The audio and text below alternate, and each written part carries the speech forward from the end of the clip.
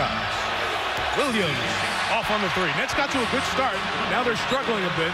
Williams keeps this alive, and the three from Thornton is knocked down. See, he's never going to hesitate, mainly because that's his shot. Johnson put it down for a second. Teletovic moved it, and the three is knocked down again by Thornton, who's had a great impact on this game. First half as well for Game 7. Just like it was last night in Los Angeles. Good find. Garnett swung it. And the three is knocked down by Thornton. And this is the largest Nets lead of this first half. Now give Thornton a ton of credit. Once again, right to him. He's hot. He now has 14 points in this game.